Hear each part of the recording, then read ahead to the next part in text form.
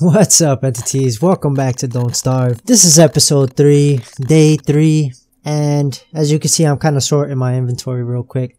Now, I want to try not to cut off too many things out the video. Like, I want you to get the full experience of everything that's happening on this playthrough. But I will fast forward a lot. So that's something to keep in mind. I'm going to be fast forwarding on the parts where I'm gathering and not much is really going on. And but I'll try my best to keep as much in the video as possible. Now, right here, I'm burning these poor trees. These poor trees. I'm just burning them down because I really need the charcoal. And I'll explain exactly why I need that a little further down in the episode. Oh, not enough space.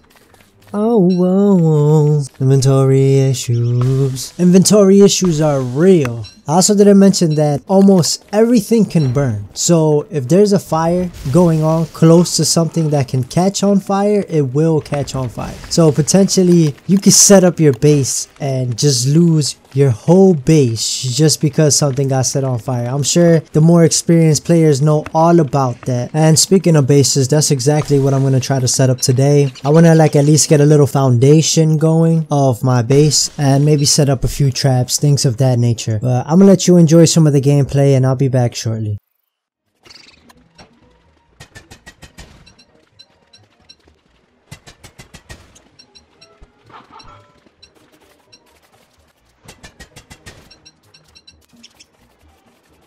And donk, my tool breaks. Yeah, tools break, that's the thing. This is part of the reason why you need a lot of resources.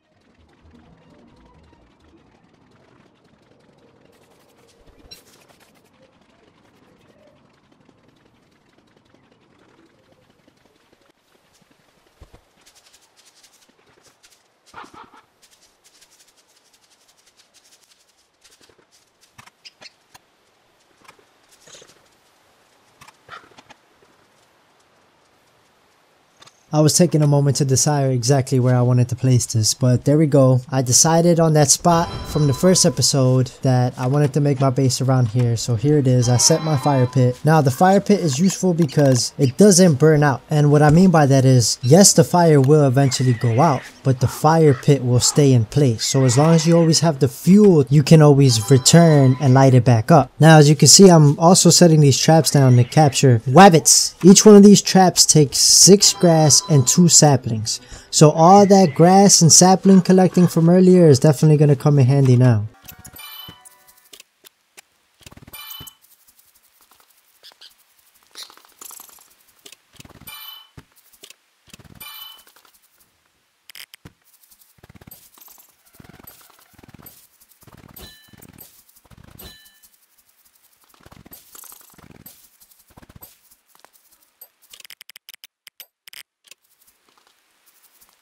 Right here, I decided to build the science machine. What this lets you do is, it gives you access to recipes that you didn't have before. So for example, it lets you refine things, which I'm about to do right now.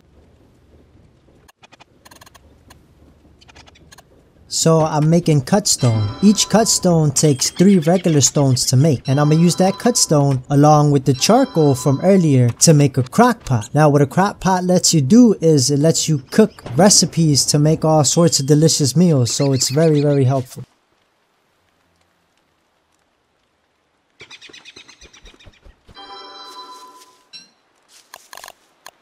Now it's getting dark again, so you got to remember to keep your fire pit lit.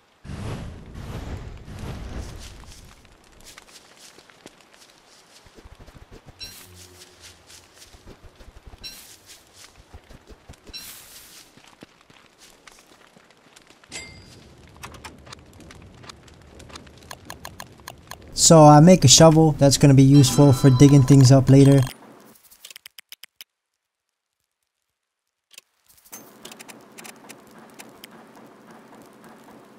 And I also gonna refine some boards. Now each board takes 4 logs to make, and it takes 3 boards to make a chest, and a chest lets you store some of your items. What I'm gonna stash in there is all those webs that I'll be catching in my traps. So it's not looking too bad. We got a fire pit, a science machine, a crock pot, and a chest. Now I'm gonna cook these carrots because my character's getting hungry. The last thing I'm also gonna build is a backpack, and the backpack is gonna let me carry 8 more things. So that's definitely going to ease the inventory issues.